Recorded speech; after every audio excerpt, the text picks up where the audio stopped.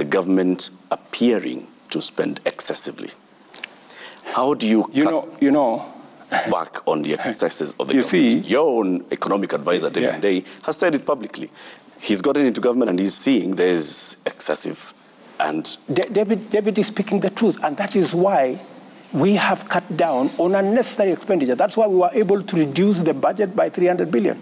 That's why in this year's budget, we've been able to reduce from, instead of borrowing 1.1 trillion like the former regime, we are now going to bring it down to 600, those numbers you read, 660 something.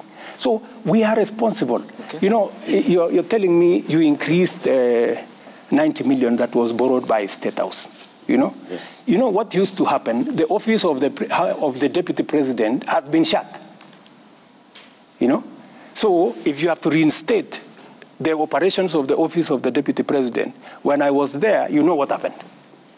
You know? The office was, I was paying from my own pocket fuel for my cars. I was paying for tea in my office. I was paying for allowances for my drivers and everybody.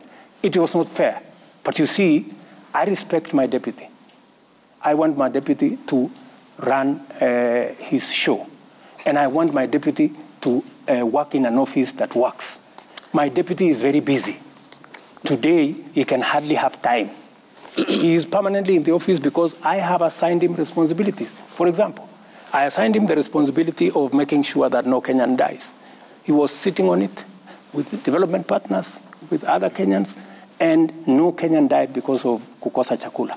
Because when you get people to help you work, work becomes easier and work becomes better. Now,